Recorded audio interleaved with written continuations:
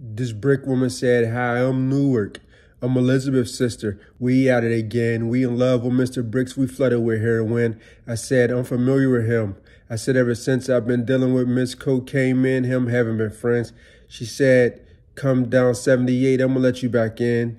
We got a lot of pretty women in shades of white, tan, and brown skin."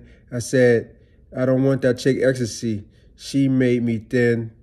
She asked me, "Do I know Molly?" I said, "As an associate, but won't consider her friends." One of my friends said he tasted her and she made his mouth lock and made him grin. And he bit a hole in his tongue that almost reached his chin. She said, "That's the white girl.